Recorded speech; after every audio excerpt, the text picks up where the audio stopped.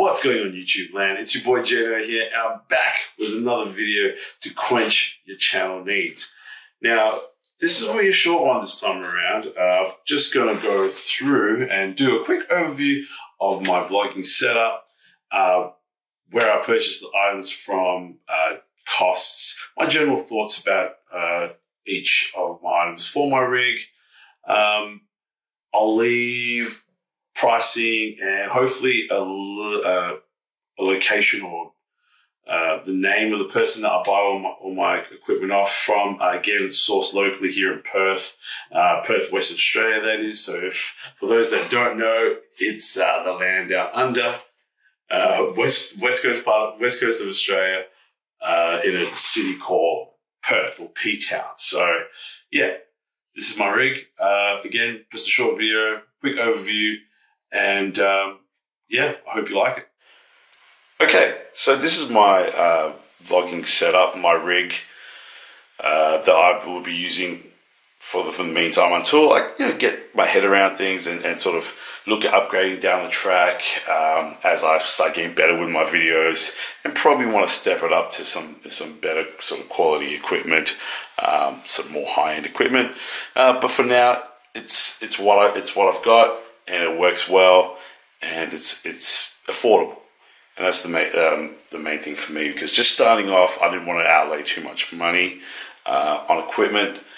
And yeah, I was able to source everything here in Perth, which is really good too, because unfortunately online, it does take a little bit longer here in Australia in regards to getting things posted out, and just waiting periods and waiting times. So yeah, that's a bit of a challenge. At least this way, I managed to find all hardware here in Perth. I was able to have a look at it, be hands-on with it, rather than just being able to only looking at it from an online page, so online website. So yeah,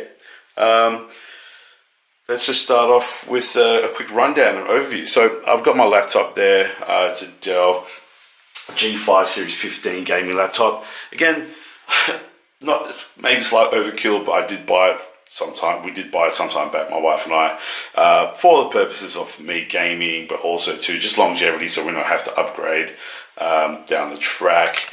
It's got all the high-end specs, so it will last us for a good amount of time. But it handles the Adobe software, editing software, really, really well. It's seamless. It handles the editing process without any struggles, without any problems. And that's where I do all my, I will be doing a lot of my editing on that. So that's the laptop side of things, that's the computer side of things. Now let's start off with, I guess the essential bit of kit is the GoPro. This is the Hero 7 Black. Great little camera. We've taken this everywhere, my wife and I. We've, over through Europe, America, South America, Mexico. It's seen better days. Well, it's still in pretty good nick. It's a rugged construction. It's got a few little cosmetic, blemishes here and there. But overall, the camera works fine. There's no issues with it. Good little bit of kit.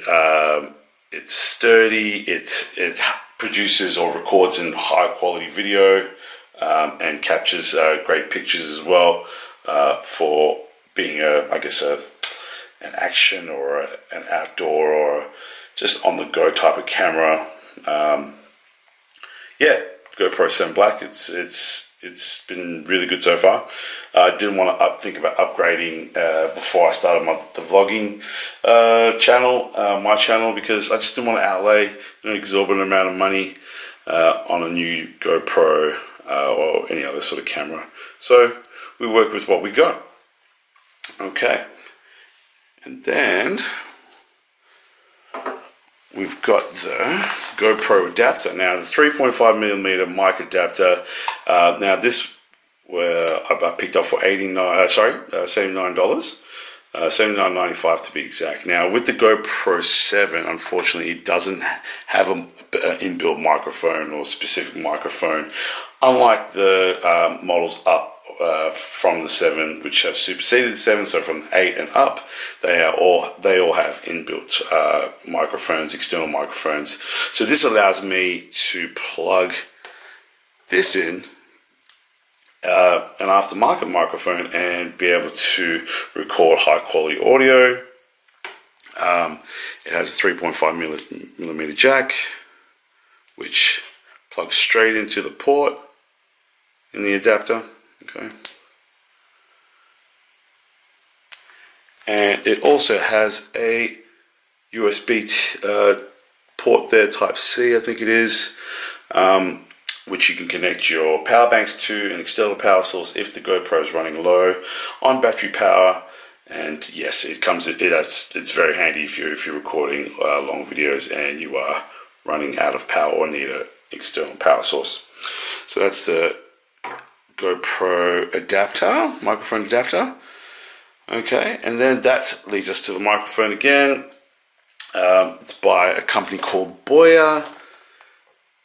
I did some research, but the person I bought the equipment off, she runs a little home store which supplies lots of camera equipment, audio equipment, for I guess people starting off or who want to record videos or vlogs like this on a sort of smaller scale.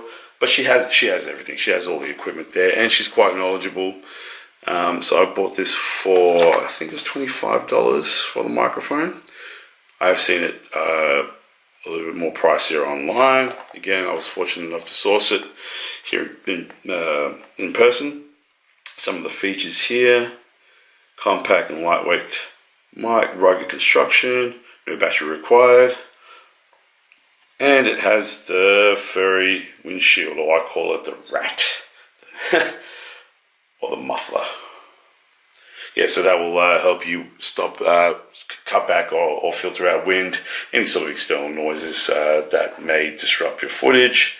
It will muffle that, or just kind of filter it as much of it out as it can. This comes off.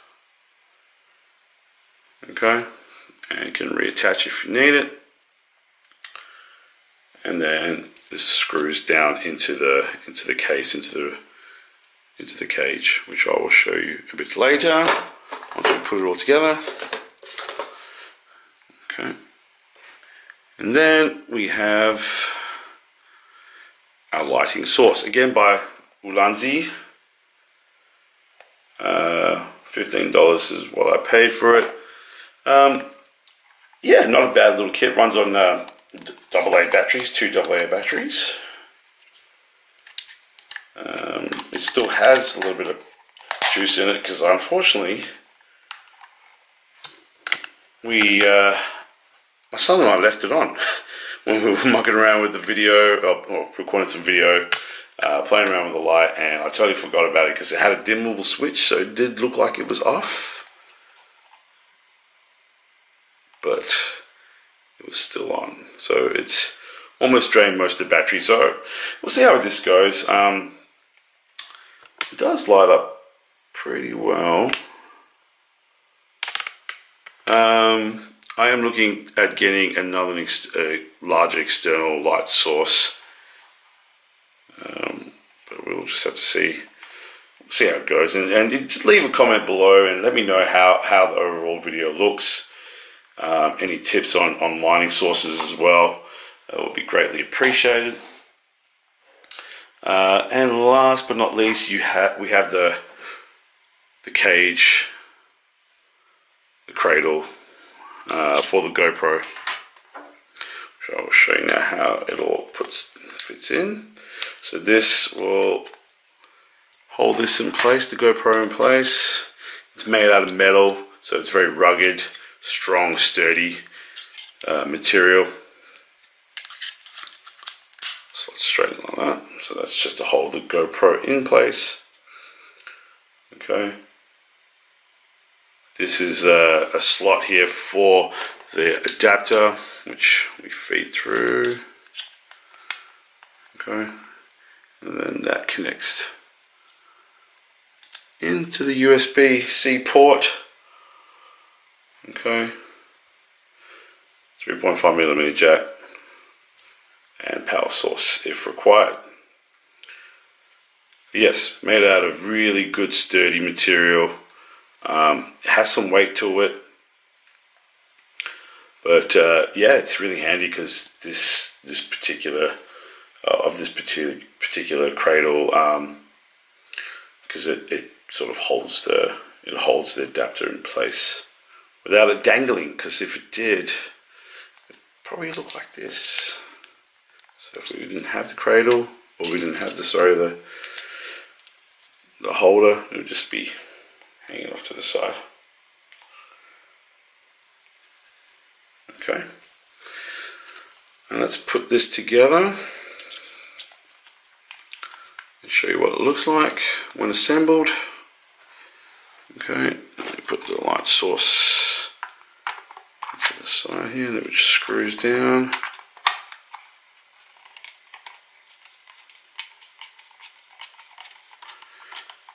Okay.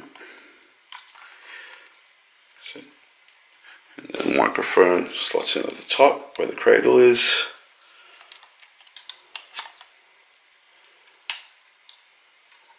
It screws down again. Okay. And then 3.5mm jack.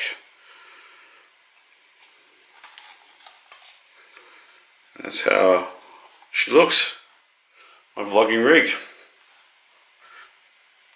And then the muffler, the rat, optional.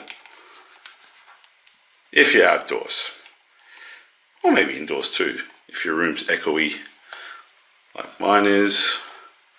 I'm going to give this a shot on my next video. Okay. Just as a side note, I'm recording this video off my Sony Cybershot. It's an old camera. I've had it for about 6 years now. Again, we've taken this, my wife and I, that is, we've taken it on all of our travels with us in the past. You know, it's producing great quality pictures, good video. But again, in order for me to record or do this short overview of my rig, I've had to use something else. So I've had to revert back to the Sony. I'll leave a note, or I'll leave the model number of the camera in the description below. So check it out. All right, thanks. Peace.